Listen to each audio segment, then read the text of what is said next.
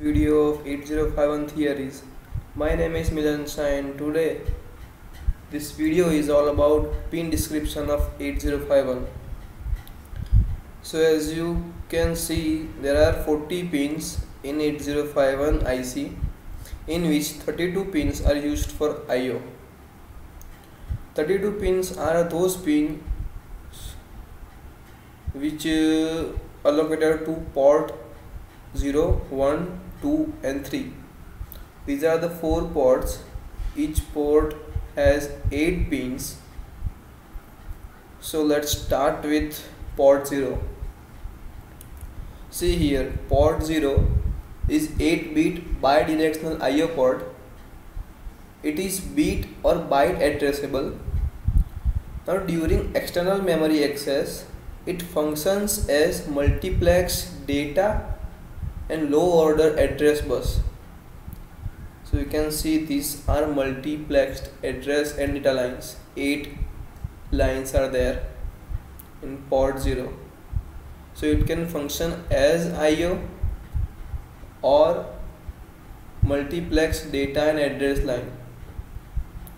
So now move on to port 1. It is also 8-bit bidirectional I/O port. It is also bit or byte addressable. Now when logic 1 is returned into port latch, then it works as input mode. It functions as simply I/O port and it does not have any alternative function. So these are just I/O ports and it has only one function. Now move on to port 2. Now as you can see, there are some address line A8 to A15. So let's start with port 2. It is 8-bit bidirectional I/O port. It is also bit and byte addressable. Now during external memory access, it functions as higher order address bus. Okay, now move on to port 3. Port 3 is also 8-bit I/O port, but all the pins of port 3 have some special functionality. Like you can see RxD, TXD, INT0, INT1, T0, T1, WR, RD. So these are some special functions. We will talk about this later. So now move on to this XTAL1 and XTAL2. What these pins actually do? So these are two IP lines for on-chip oscillator and clock generator circuit. Now a resonant network as quad crystal is connected between those pins, and 8051 microcontroller also drives from external clock.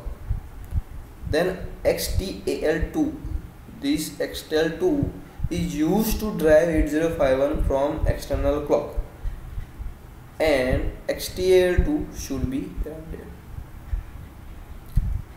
Now move on to this EA port. What this EA port will do? It is active low pin, IP pin. When this EA is equal to 0, then microcontroller access from external program memory only, means ROM only. But when EA is equal to 1, then it access internal as well as external program memory, means RAM and ROM. Now move on to this PSEN pin, 29 number pin. It is active low signal.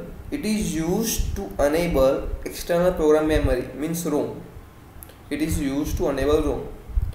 When PSEN is equal to 0, then ROM becomes enabled and microcontroller read content of ROM. Therefore it is connected to OE of external ROM. It is activated twice every external ROM memory cycle. Okay. Okay, so this is for enabling ROM. Now move on to ALE 30 number pin. ALE stands for address latch enable. It is active high signal. When it goes high, external address latch becomes enabling and lower address of external memory latch into it, mean RAM and ROM. So when this signal goes high, it separates A0 and A7, A0 to A7 address from AD0 to AD7. It is used to separate this line if necessary, otherwise they are multiplex. And ALE is activated twice in every machine cycle. Now move on to the reset pin, RST. RST stands for reset. It is active high signal. It should be maintained high for at least 2 machine cycle while oscillator is running, then 8051 controller resets. Means when RST is equal to 1, then microcontroller resets. And this VCC is the plus 5 volt supply.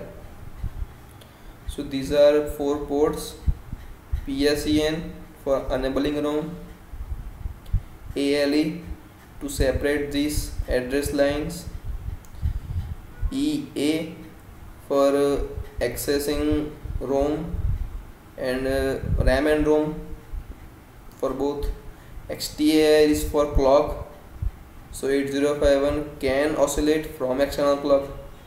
And these are some ports which we will study in detail later. So if you have any question, then you can comment below.